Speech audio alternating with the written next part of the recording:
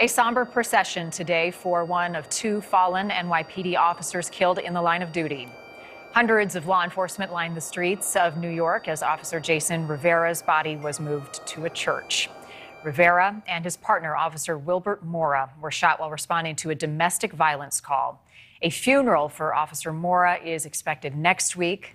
And through this tragedy, we are now learning about a decision that Officer Mora made before his death. The 27-year-old is an organ donor, and now his organs have saved the lives of 5 other people. A selfless and heroic act that we all are asked when we get our driver's license.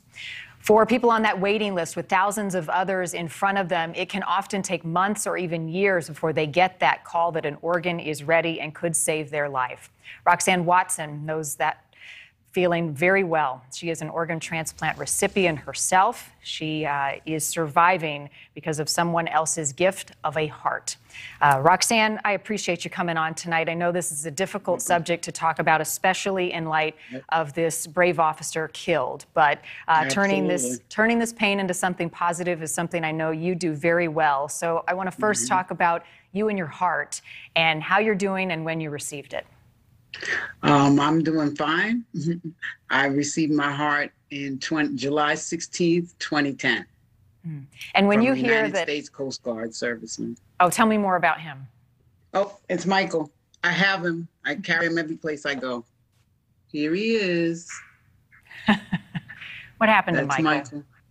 Michael had a motorcycle accident. He had just left his family from having dinner on Sunday night, and he was on his way back to the base.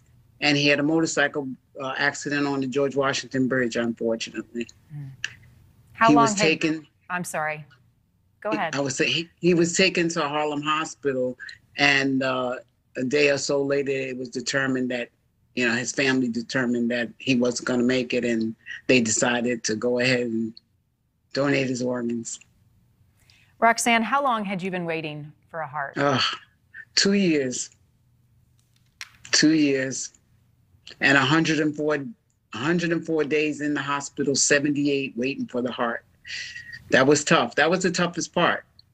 You're laying there and you're dying and you're hoping that somebody comes to save you.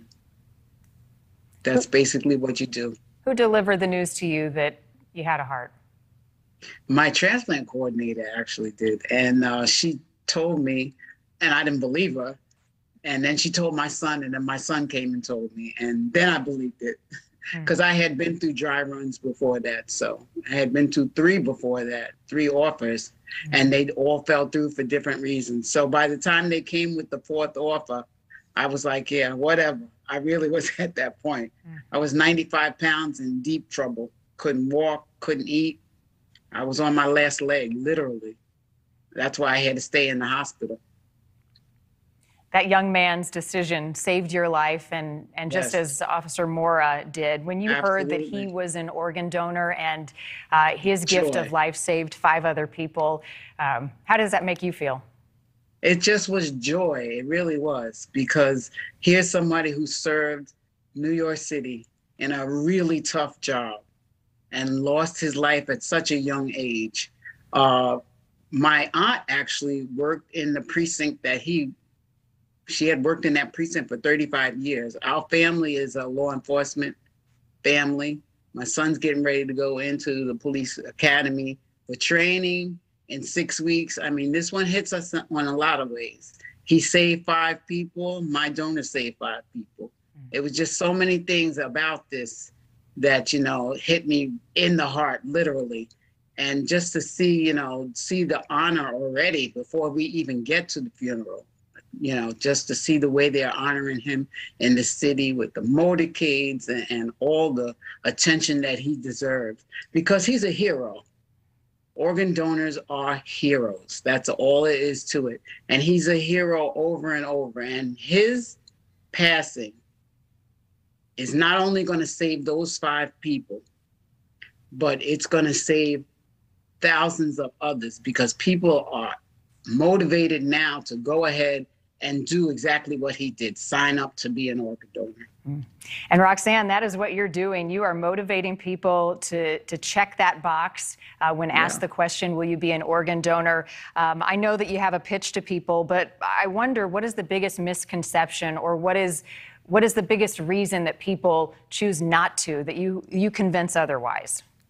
The biggest misconception that I find in the work that I do is people believe that because they're an organ donor, because they sign up or they put it on their license, that the medical professionals in emergency are not going to save them because they're organ donors. I mean, that's the thing I hear at almost every table that I have, without exception. The two entities are completely different. The people that try to save your life are separate from the transplant people. They're not even, with Live On New York, they're not even notified until a person is declared dead. So there's no mix up. The hospital has nothing to gain by not saving you. That's their job, to save you. And of course, they absolutely want to save you. And the people on the other end, they're just notified, and that's it. Mm-hmm. That's the biggest misconception. Well, the other thing is you're never too old to be an organ donor. Oh, no, 93-year-old man last summer saved people. No, age has nothing to do with it. It's totally the condition of the organs. Roxanne, my grandfather on my mom's side was the recipient of a heart transplant in 1988. He died in 2004, but he lived 16 years thanks to the gift of someone else's heart. He lived long enough to know that I was going to have his first great grandbaby. So this is something very important to me to spread the message. And I've also had the pleasure of witnessing a woman who lost her daughter and then met the recipient of her daughter's heart. I was there that day doing a story, and she listened through a stethoscope of her daughter's heart beating in someone else's chest. So I know that well. Oh, the moment for you to meet your donor's family, what was that moment like? It was amazing because it was a total surprise to me. Oprah Winfrey's people had got in touch with me and asked me if I would come on the show and talk about organ donation, especially in the minority community, because we were trying to make sure that more minorities sign up. And that's the roost, or that's what I thought I was going to do. So I'm excited. I'm going to be on Oprah, and, Dr. Phil was there, and Dr. Oz, and Susie Orman, and Gayle King. Everybody was there. It was just amazing. And right in the middle of my segment, I think it was Gayle King who said, "We have a surprise for you." And I said, okay. And I'm thinking, am I going to get a car? I might have thought the same thing too. That's what I was thinking. I was going to get a car. And I was given that picture, the picture I just showed you. That was my first gift. And as soon as I saw it, I knew it was my donor. It's just something in my heart said, that's my donor. And obviously we all cried, and then we went to commercial. Then we came back from a commercial, and they told me, well, we have another surprise for you. And I'm like, I'm a heart patient. Don't do this to me. Wow. And the door of the studio opened. In walked the representative from Live On New York. And right behind her were all of his family. His mom, his dad, his three sisters. He was the oldest and the only boy. His three sisters were there, and his aunt and his grandmother.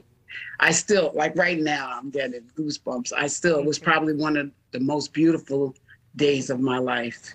It really was a beautiful thing to meet those people. It wasn't until later that we actually got a stethoscope. And when we were doing another TV show, that I was able to have the family listen to his heart. It's a pretty special moment. Roxanne, oh, absolutely. Your donor is a hero, but you are a hero in my eyes as well. Thank you for your message. Thank you for your advocacy. And it's no coincidence I'm wearing red today. February is Heart Health Month. So red. My best to you, all the best health, and thanks for sharing some of your journey with us tonight. And we just want to say thank you to the Mora family for giving that gift, and for Live On New York for handling the whole thing so beautifully. Amen. Roxanne, take care. Thank you. Thank you. Thank you. Thanks for watching. Click the red subscribe button below so you can get more of NewsNation's fact-driven, unbiased coverage.